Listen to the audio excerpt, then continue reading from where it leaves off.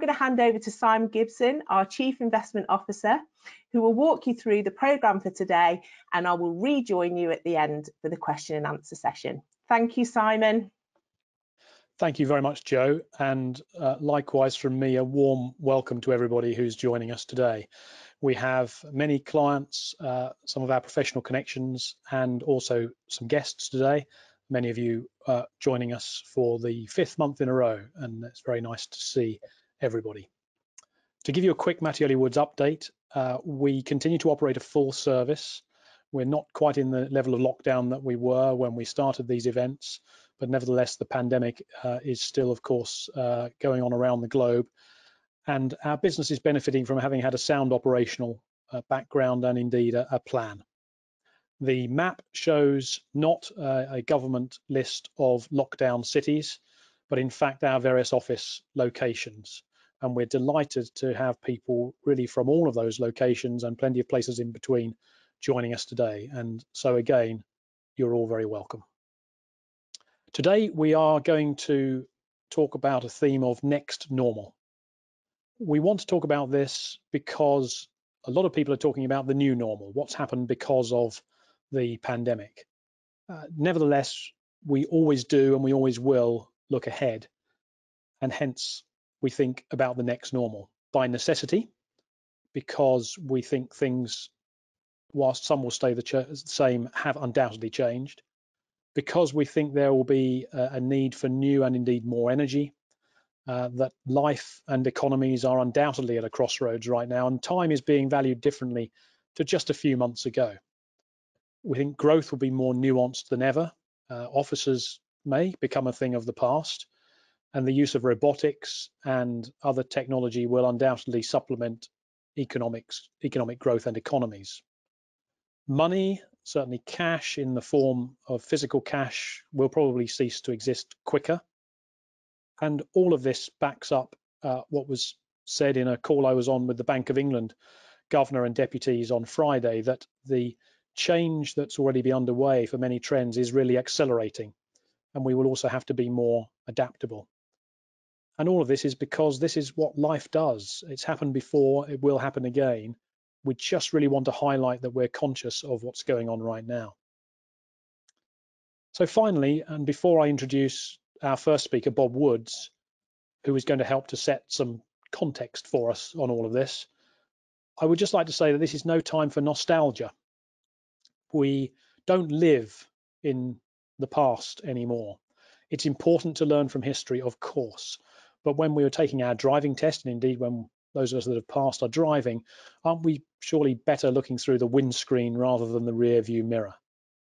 We should cast our eyes back to history, but we really should be concentrating on the future.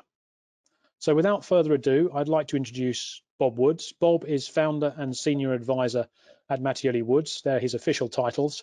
I also like to think of him as a thinker, and he's going to be covering, amongst other things, growth, debt, and climate change. So with Back to the Future, I'll pass you on to Bob. Thank you very much, Simon, and welcome everybody. This webinar is to have a forward look at what the world might confront us with post-pandemic. And of course, it is really to look at what the impact of the pandemic might have on our future. And but before we go there, I'd like to transport you back 100 years, because I think it's always worthwhile looking back, sometimes in the rear view mirror before we look through the windscreen.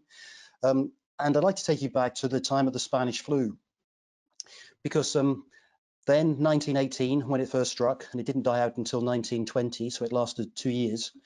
At that time, the world population was around about 1.5 billion, and nobody knows for sure, but it's thought that at least a third of the world's population were infected, and it may well have been more than half.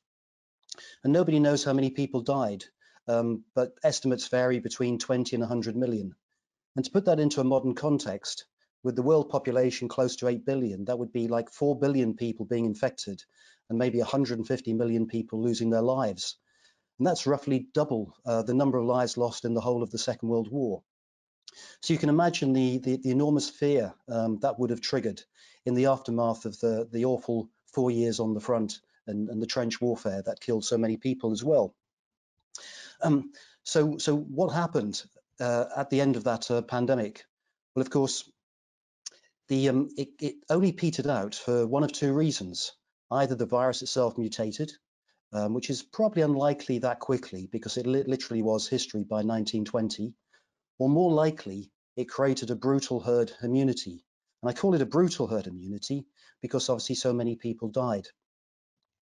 So what then followed? And of course, the 1920s was called the Roaring Twenties. And it was a time of economic growth, a renaissance in society. And I'm not suggesting for a minute that we're about to see a new Roaring Twenties by any means. So let's start by having a look at where the world sits or sat just before the pandemic. So what you can see on the screen here is an expression of the globe by a country's percentage of global GDP. And I won't ask you to add up all of the little slices, but I can tell you that very approximately half the world economy is now the West and the other half is the East. But if you went back maybe a generation or more, it would be 80-20 in favor of the West. And so what that really tells us is that the tide has gone out for the West and it's come in for the East. And that shift of economic power from West to East has created enormous change in all of our lives. In the UK, before that happened, manufacturing was the engine room of the UK economy. It employed a third of the UK's workforce. And so much changed. We developed a service-led economy in the 80s, supported by credit fuel consumerism and growth in public sector. So it brought enormous change in our lives. But if you ask somebody now what their perception of the global economy is, they'll tell you, well, of course, it's been growing powerfully for many years now. And that is, of course, true. But actually, there's another story that if you look over the last 50 years, the growth rate in the global economy has been on a gentle decline. And there are a number of reasons for that. I mean, first and most obviously, when something becomes very large, or the larger it becomes, the more difficult it is to maintain that growth rate. But apart from that very obvious fact, I think there are three other factors, which I call debt, demographics, and dictators. And those three factors are still very much alive today. So if you go back to the 80s, there was very, very limited credit for consumers in the UK. The government had spent 50 years and more bringing down the debt from the Second World War, which had reached a peak of about 180% of UK GDP. And it remained well below 50% from around about the 70s right through to the credit crisis. But of course, the credit crisis then created a very large spike as the government had to borrow in order to fund the enormous quantitative easing programs. And then we saw government debt in the UK jump from sub 50% to nearly 90%. And of course, we're going through the same thing again, as the government has to borrow enormous amounts of money to help resolve the economic outcome and the fallout of the pandemic. And it's quite likely that government debt will end up north of 125% of GDP. So the message here is quite simple. If an economy has low levels of debt, releasing debt can actually act as a catalyst to economic growth. When debt levels are very, very high, it will have the converse effect. So let's have a look at demographics. In 1960, the world's population was 3 billion people, and it's now 7.8 billion people. And our species has been around for 400,000 years. So what's happened in the last 60 to 70 years is quite phenomenal. And of course, it created an enormous amount of economic activity. But population growth is now slowing on every continent except Africa. And that slowdown is also slowing economic growth. And that's actually exacerbated by two further factors. The ratio of working age people to retired people is changing in the wrong direction. And the numbers alone just create other challenges, not least of which is climate change. If there were less people on the planet, there'd be less CO2 in the atmosphere. And I'm certainly not advocating that as a solution to climate change. And then finally, if we look at dictators, we've lived through a world of globalization, and globalization has been hailed as a good thing. What it really means, it's the internationalization of business activity. It's companies trading more across borders than within their own borders. And perhaps the main benefactor has been China, and perhaps increasingly India. China has become to be called the world's manufacturer. But in so doing, it's taken away enormous amounts of manufacturing from other parts of the world, mainly in the West. And that's enabled a president such as Donald Trump to be elected, because his banner is to become protectionist and to protect the US economy. And in so doing, he started the trade war in 2018. And again, something that will dampen down economic growth. So what will be the post-pandemic trends? And I'm sure I'm not telling you anything you don't already know, but the west to east drift may actually slow down as the West decides that they don't want to be quite so reliant upon China. But high street weakness won't slow down, home working won't slow down, and we may well have a weaker housing market on the back of rising unemployment, and geopolitical tensions are probably going to get worse, not better. So what does that mean for the investment outlook? Well, I believe that mainstream markets will struggle against the backdrop of enduring weak economic growth. I think negative interest rates, something that 5 or 10 years ago we thought was just ridiculous, may become a normal part of debt markets as central banks and governments desperately try to ensure that interest rates remain low. Because if we lose control of interest rates, it's probably game over. But in a world of such rapid technological change, there'll be all sorts of opportunities, not least of which in technology, but also healthcare, infrastructure, and sustainability. And I'd like to spend the last couple of minutes of my presentation just talking about climate change and sustainability. This screen shows the famous Keeling curve. It's the most well-known graph showing an increase in CO2 levels. Now, as you probably know, we know a lot about CO2 levels over hundreds of thousands, if not millions of years through the study of ice cores, which traps CO2. And over that immensely long period, we believe that CO2 levels never fell outside a range of 185 parts per million to 320 parts per million. And over that enormous time period, we had glacial periods interspersed by relatively short warm eras, such as we're in now. But never have we seen CO2 levels rise as they have now, going way above the 320 level to now 417 parts per million. Now, it has to be said that if there were no greenhouse gases in the atmosphere, the world would be a rather cold place. It'd be about 35 degrees colder. That means that the UK would have winters of typically -30, summers of -15. But that's not the case. We do have greenhouse gases. But as a consequence, in the last 40 years, Arctic sea ice has fallen by half. Sea levels since pre-industrial times have risen by 24 centimeters already. And the last few years have been the warmest on record. 2018, we had the global heat wave, which gave rise to wildfires all around the world, notably in Australia, America, and also in places like Siberia, where you'd least expect it. And of course, nearly 1 billion people go to bed hungry every night. Now, the Paris Accord wants to try to ensure that global temperatures don't increase by more than 1.5% above pre-industrial levels by 2050. And current estimates indicate that if we can achieve that, a 2018 heat wave with all the wildfires that we experienced will become probably a 1 in 4 event. But if we fail and it goes to 2%, it'll become every other year. If it goes to 3%, it'll be pretty well every year. So this is now becoming really quite a serious issue. And it's my view that I do think now that governments will start to address this much more seriously than ever before. So what I want to show you on this very last slide is the importance of embracing change. Now, the American stock market has very significantly outperformed most other major Western markets, notably Japan, Europe, and indeed ourselves. And they've done it because it's demonstrable that they have embraced change far more willingly. They have a much greater entrepreneurial culture. And you can see how the top 10 companies in America has changed dramatically over the last 100 years. There's been nothing like the same level of change in Europe and indeed the UK. The US market now stands at something like 35 trillion in market cap. 4 companies account for 5 trillion of that.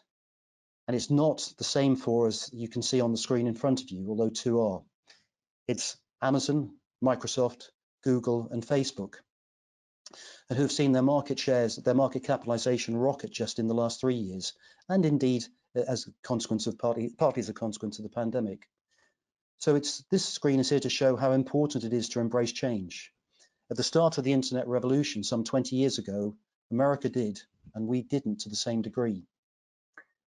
But nonetheless, I'm really excited and believe that the world will get to grips with climate change, but I'm also excited that in so doing, it will create truly wonderful investment opportunities to enhance our clients' wealth and at the same time protect our planet. So thank you very much for listening to me, and I'll now pass back to Simon. Thank you very much indeed, Bob. It's really good to have your insight combined with that look back at some of the important factors of where we've been. I'd now like to introduce Tom Elliott, our Senior Investment Strategist, to talk about the next normal. And I suppose the question, Tom, is, will our investing lives ever be the same again? Good afternoon. Quick answer is no, and it really looks like the pandemic is accelerating themes that were already in the process of taking place.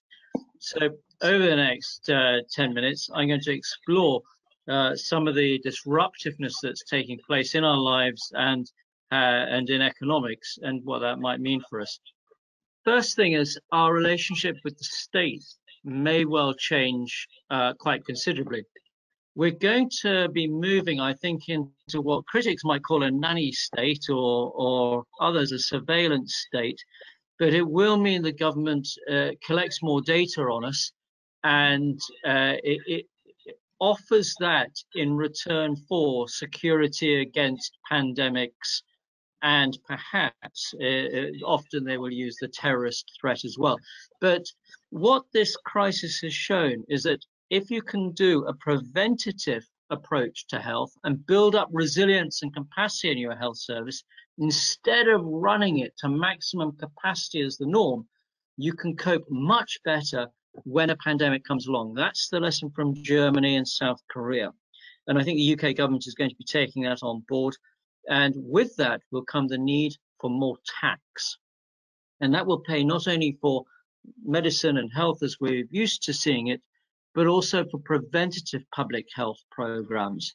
And again, this comes back to the nanny state idea. We're seeing, who would have believed it, Boris Johnson talk about the need for sugar taxes and for the state to be involved in people's diet more and that sort of thing. So we're going to have to get used to that and live with it. And I think we probably will. You know, track and trace may well become a normal app for us to carry around, even when we're no longer having pandemics. We may just get used to it. International relations are going to be interesting because many countries will have found, if you like, new friends and discovered enemies where they didn't think they had in recent months over where they got their PP equipment from. Italy, for instance, suddenly found it was in receipt of sales that other countries couldn't get from China. Well, that's so that China can gain political ground in Italy. But there are many examples, and we're going to see this heightened when vaccines are invented, as to who gets what, who gets the intellectual patents or shared them in order to help make them, who gets first dibs with the raw ingredients that go into making them. So that's going to accelerate existing tensions in international relations.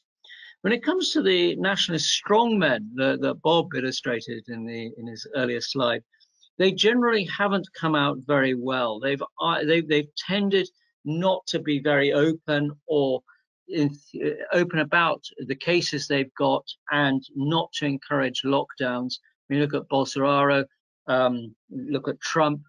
But what it has, and so in those countries, you tend to have seen high numbers of cases. But what is really interesting is it's been a fantastic time for conspiracy theories. And these nationalist leaders thrive off conspiracy theories. So we've got a mixed picture there. When it comes to how our future lives will be, this is really interesting for you and I. Do we need to ever to go back into the office? Could I just stay at home for the rest of my working career? Not only that, but obviously then our not only is office space perhaps not necessary, but our ancillary services such as cleaners in offices necessary. What about pret-a-mangers and other restaurants are available on the ground level? Are they necessary? And if not, what happens to the low-paid, casual, student sort of staff that work in those? What happens to that segment of society's employment prospects? What will be the impact of family life? Do we end up having better relationships with our kids because we're seeing them more at home? Or does one turn into a mini Herod, if you like, and you'd rather be away? Zoom is really interesting because if it's all very well working from home with Zoom, but what happens to the water office cooler conversations that spark an idea? If you're always having to book a call with somebody, does that spoil the initiative? Does it take do you reduce creativity and the speed with which one can be effective? And finally, do we need gym classes? Could those all be closed and we just do it over Zoom? An extension of that is education. Now, we'll always need primary and secondary schools because kids just won't learn otherwise, arguably. But certainly when it comes to tertiary, could our universities effectively go all online? So this crisis, as I said, accentuates existing trends. And as many others have said, it's, I think this actually came from the head of Apple, this particular quote, is Constantine had 10 years into 6 months, this crisis, in terms of tech development. Now, the economy will never be the same either. The days of the low single-digit inflation and interest rates appear to be gone. Most economists that you talk to now are veering between believing we're entering a Japan-like scenario of constantly low inflation and low growth. The Economist magazine ran a cover story about 2 months ago called the 90% economy that's got 10% spare capacity as debt weighs on it, high unemployment, and that leads to deflation. And there's another group that take the opposite view and say, look, all this funny money that's being produced by central banks and excess government borrowing is going to find its way into the real economy, is going to create inflation. You need to buy gold and head to the hills with a shotgun and so on because there'll be rampant inflation. So there's a bifurcation, if you like, of views of the macroeconomic outlook, and very few believe that as a result, when we emerge from this crisis, we are going to be in the macroeconomic world we were before. Instead, they see extremes. Tech is the first casualty of deglobalization. It's all in the news at the moment as Trump aims his guns at all the Chinese tech players. That could spread into other sectors. And we see a reverse of the gains of globalization. The gains of globalizations are cheaper products for you and I. If we have a reversal of that and we have more local manufacturing, it means by definition, smaller number of units made, means higher unit costs and higher prices. Now, some might say, hey, that brings more jobs back to Leicester, wherever. Others might say, think of the consumer who has to pay more for the products. And is that really how we want society to go? There'll be more state intervention. It's not just the UK government, a Tory government. One of the justifications for leaving the EU was to do more state spending on national champions, which is quite an eye-opener. This is for a right-of-centre UK government. The German government has gone with it with absolute gusto over the last 4 months or so in terms of protecting national champions from being bought by China, from going bust because of the COVID and so on. So that has become socially acceptable again after a 20 or 30 year hiatus. And taxes are going to increase. Who's going to pay? It's not going to be the workers. It's not going to be the young. They got hit, certainly in the UK, during austerity. Instead, it's going to be those who benefited, I think, from the rise in asset prices that resulted from the quantitative easing of the financial crisis. And that is sort of my generation and older. It may well be a lot of the people who are watching this. Economics has changed. Magic money trees do exist. We are up to a deficit now, budget deficit of around 18%, up from about 4% at the beginning of the year. Money that has come from, by and large, the bond market, not through raising taxes yet. That will come. There may come a time when the bond market says, actually, we fear inflation, we fear too much debt has been issued, we don't want to buy anymore. fear not, because there's a real funny money tree out there, and it's called modern monetary theory. If you like, excess debts is the fiscal money tree that's been discovered. Modern monetary theory is the monetary money theory that's funny money that's been discovered. Don't have time to go into it now. You can look it up on Google, but it basically says, why can't the government just go to the Bank of England and say, "Oi, can you lend me lots of money?" And they say yes. And you avoid issuing bonds that the bond market may not want. You just build up a big overdraft with the Bank of England. You might say that can't happen. It already does. There's a Ways and Means account with the Bank of England, which is essentially that, and it's growing very, very quickly. And the cash is going to change.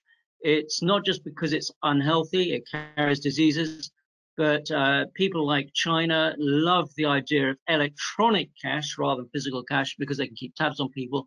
The Swedes, meanwhile, which is one of those societies that's top of usage of electronic cash, love it just because they love tech things.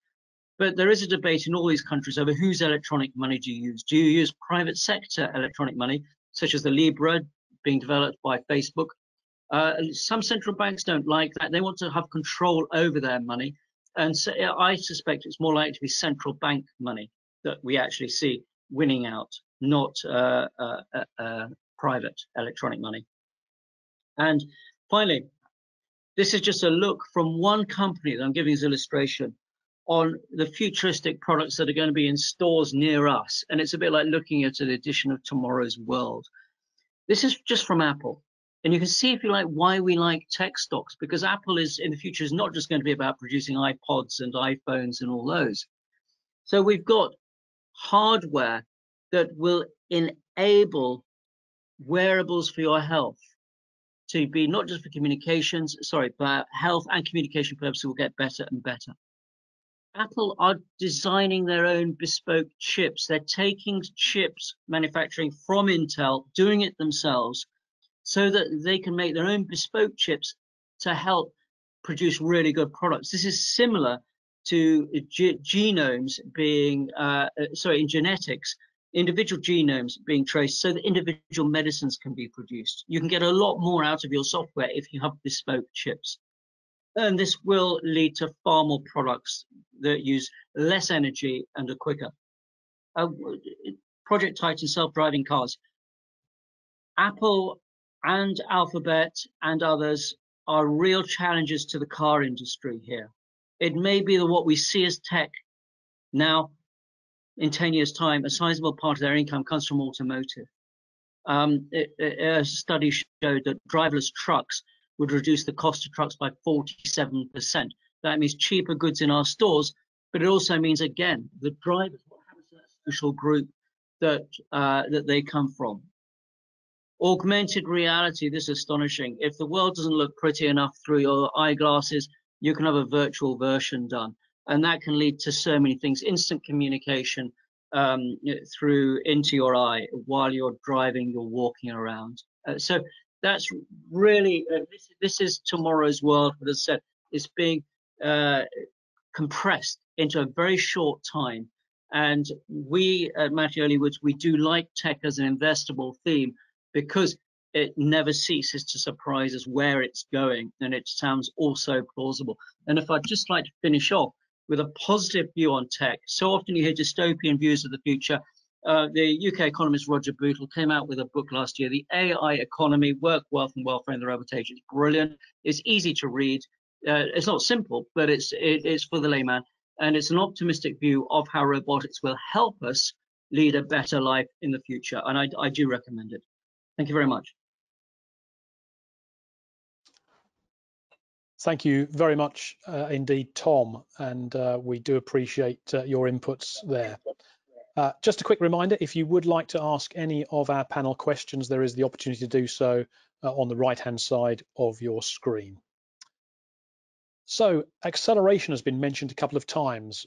I suppose I'd just like to start by posing a question. Why are markets so resilient?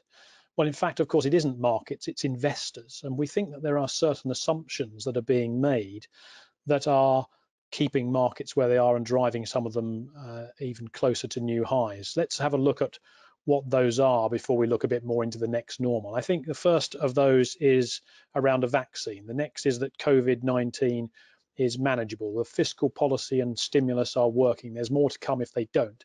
The US-China spat is just rhetoric. Europe is getting its act together.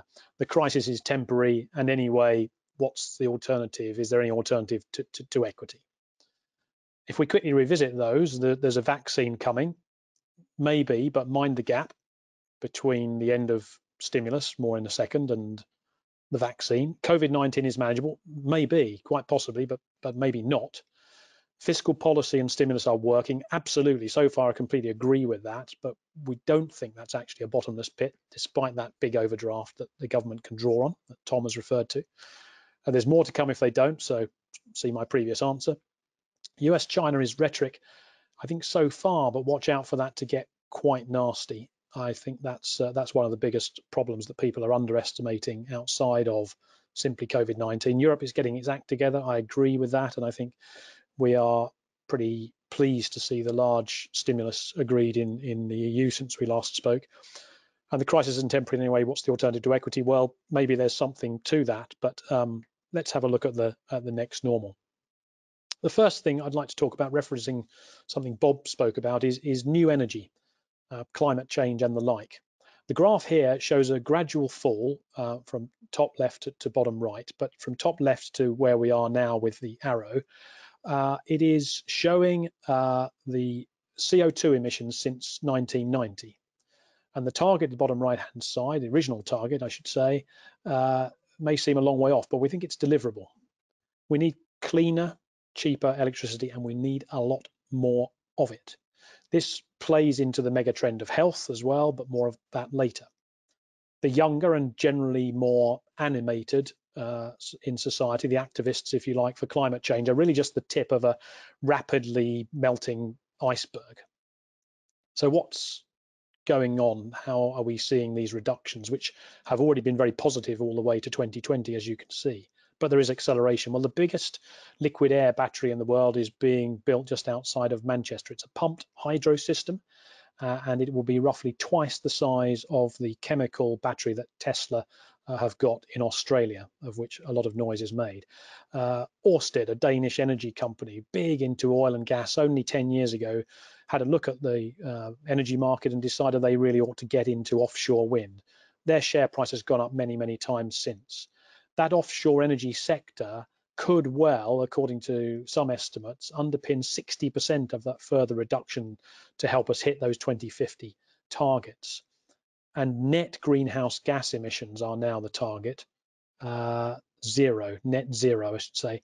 And that became law in the UK last year. So there will be continued government support for all of these sort of initiatives. Briefly, before I look at the next slide, we've also got to think about the cost of data storage. This is part of next normal. I used to be surrounded by files. Now I've got a laptop and the cloud has got all of our information in it. In the year 2000, 1 terabyte of data storage, which is quite a lot, cost you $17,000. Today, Amazon will sell you the same amount of storage for $3, and they're making money out of it. So investing will never be the same again. Let's quickly talk about the cashless society, the importance of cash, indeed, and balloons. Digital is indeed a major theme, and we think that we all understand how important it is, but trust me on this, we're really only at the start of this digital revolution. Payment systems are replacing cash. Think Visa rather than Wirecard from an investment perspective. Tom spoke about Sweden. They are very much into their tech, to the extent that so far, at least 4,000 people have had a digital microchip implanted into the palm of their hand, which they can use as a tap and pay method. Doesn't that blow your mind? And yet in Italy, still 86% or so of personal transactions are done by cash. And to try and mitigate and reduce tax evasion, who knew that was a problem in Italy, there are offers of tax cuts if you use plastic now. Heaven knows what they'll think about the idea of a microchip. The balloon on the picture is actually a weather balloon, which nods to climate change, but there are references as well from Tom about the threat of inflation and taxes. Could we see them both going up? That could be the next normal, and we really have not seen that for a very long time. So we have to be ready for that. They won't necessarily happen. They won't necessarily happen in tandem. They won't necessarily happen next week, but we've got to take account of that. And if there isn't inflation in the short term, certainly the Bank of England, on this conversation I was on last week, have a very wide fan as to the level of inflation, and their best guess is it's not ramping up rapidly, but it could do. But there is an acceleration, as they say, of the existing trends. We've spoken about these before. But the potential for significant unemployment means inflation, unless it's driven up maybe by wages or energy from oil costs, is probably a bit further off. Responsibility and accountability. Can you watch for these words more and more? Because I think they will come into your investments and your investment choices. And you may be asked whether you want to take that approach. So if investing won't be the same again, Bob spoke about demographics. We know something about global demographics. There are plenty of statistics now. We know something about the average age of our clients, for example. These could be typical clients in this picture from what we know. But what will their next normal look like? Healthcare is driven by the pandemic to some extent, but only quicker than it was. Biotech and technology the same. We've alluded to that fact that we've crammed years into months. More digital access will be vital for people in whatever form, but there is an even greater demand, and we're already seeing this, for personal advice and support. So these two things are going to have to go hand in hand. Time, as I've alluded to already, has always been a finite commodity. That's become more valuable, not less. So understanding the demographics, understanding what young people are wanting, what the retired people are wanting, what some of these people who are now working from home and have a completely different environment, a completely different time frame to their working day, what will they require? This is all pretty vital stuff. So be prepared for some change. There is more socially responsible investing around already. We're seeing a lot more around sustainability and responsibility generally, but look out for this word accountability. I really do think it's important. We've got to be ready, and we are, to respond to deflation and or inflation. Historically, I've advised clients for many years. Clients have said one of their biggest worries is inflation, keeping pace with inflation, and quite right too. What do we have to worry about if we're going into no inflation or even a deflationary environment? Sectors on the up, technology and healthcare, which we've covered in 2 of our last 3 webinars prior to this one. Sectors under pressure or in difficulty, traditional energy, airlines and hospitality sectors. And yet even within the latter, in fact, all of those, there are opportunities. Maybe hydrogen in energy we haven't spoken about today might be interesting. Private chartered airlines and certain areas of the hospitality sector could adapt better to social distancing than the historical ones. Maybe hotels could be an interesting area.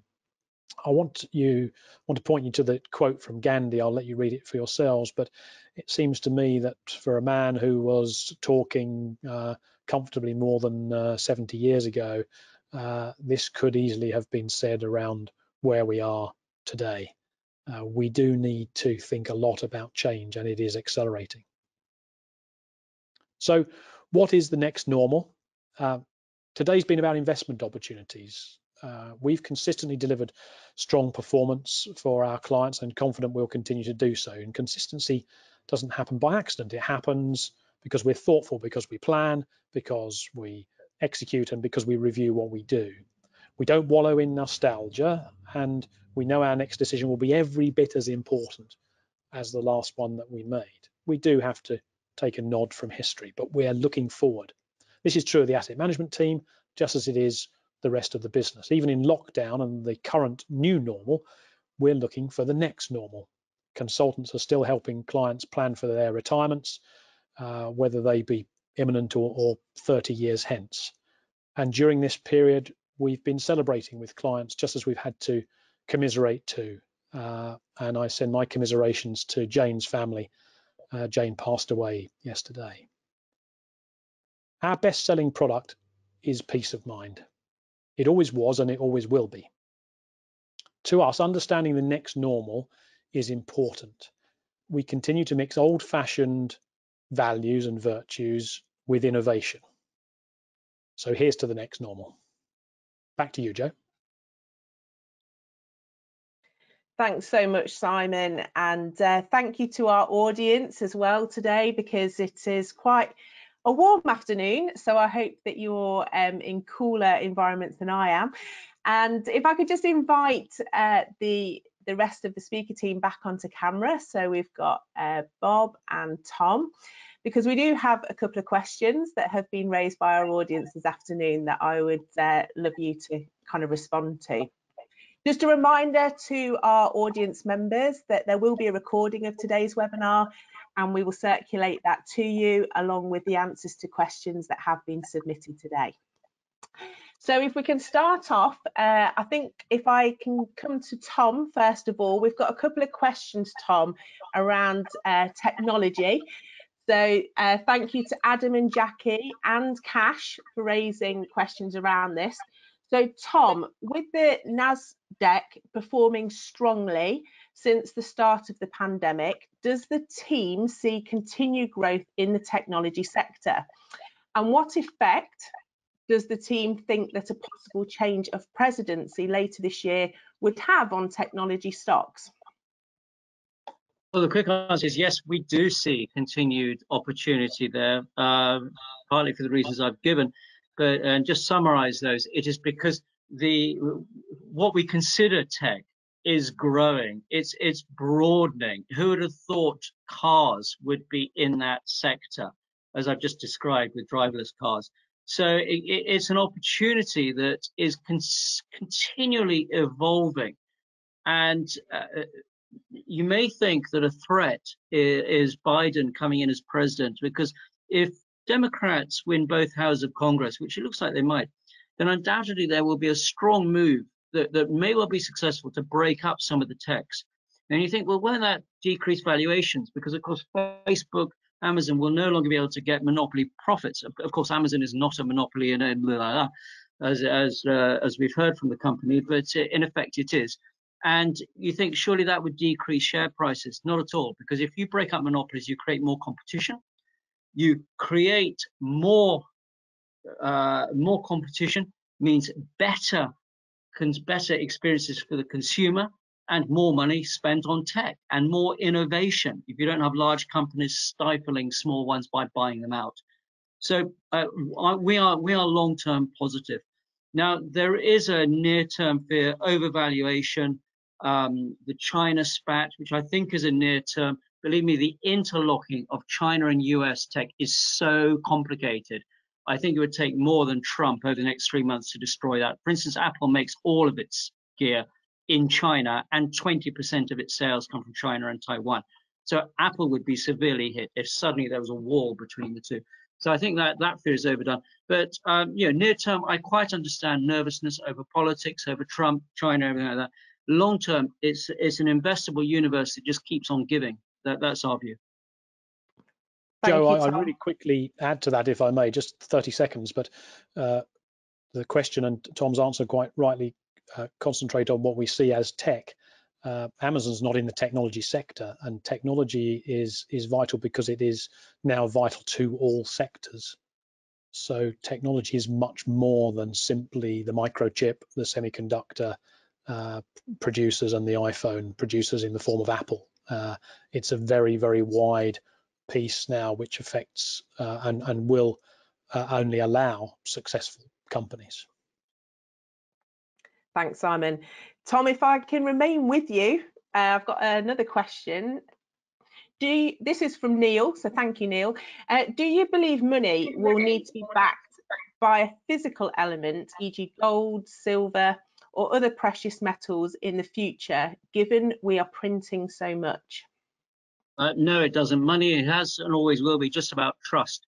Trust that there won't be too much being created. And we know that because since 1971, when Nixon took the dollar off the gold standard, we've all been floating in a world of fiat money based on nothing real, and it's worked. So I think what we will see is the currencies that do not engage in oversupply ending up being the strongest ones. that would certainly be traditional monetary theory, and the usual characters would turn up. The Swiss have always been very good on their money supply. However, a spanner in the works is Japan, which has shown that you can produce an awful lot of central bank money, funny money, and not create inflation and keep a relatively hard currency. So monetary economics is a very, very interesting point at the moment, because the traditional ways in which we used to ascertain whether a currency would strengthen or weaken over the last 10 years regarding Japan have been challenged. Thanks, Tom. Bob, if I could raise this question with yourself next. It's from Steve. Thank you, Steve. So Steve says, I'm interested in this area of trends. Bob, you've had a long career. Do you really feel investors can benefit from putting their money behind climate change trends, or will it prove to be a fad? Firstly, thank you, Steve. A fair challenge, but I'm absolutely convinced this is going to be the way forward. I think it's almost a little bit like the pandemic. In early March, there was only a few cases, and some people wondered whether there was a real issue to worry about at all. But of course, we can now see very, very clearly that there was. And I think similarly with sustainability, responsible investment, it's coming for very, very good reasons. And I think it's now taken root to a degree that it's almost unstoppable. And I could give you lots of examples. For example, Boris Johnson, he's got his Getting Building Fund to try to kickstart the economy. And I know for a fact that in order to get a slice of that money, you have to tick boxes that your proposition will help move towards the circular economy as well as create employment. The government are passing legislation called the plastic packaging tax, which means that by, I think, 2022, certain manufacturers of plastic goods will have to use at least 30% recycled plastic. We obviously all know about the phasing out of hydrocarbons. And you can see just ginormous amounts of investment being put into green energy. Investment institutions, many investment institutions are increasingly looking very carefully at the green credentials of the companies they're considering investing in, and won't unless they tick the boxes. And I think you've also got a demographic issue here again. The young are obviously very, very exercised about this. And as the years pass, they're going to get older and they're going to become much more influential as voters. So I do believe that it's now taken root sufficiently that it is unstoppable. What we're also seeing is that performance differentials between, say, a green portfolio and a traditional historic conventional portfolio, there used to be a significant gap. There was an underperformance in green investments. That's not really the case anymore. There's very, very little evidence that there's a loss by investing in green investment. And I think the opportunities for re-engineering business processes to create new business opportunities will create some very, very dynamic businesses in the future as they displace the existing non-green businesses.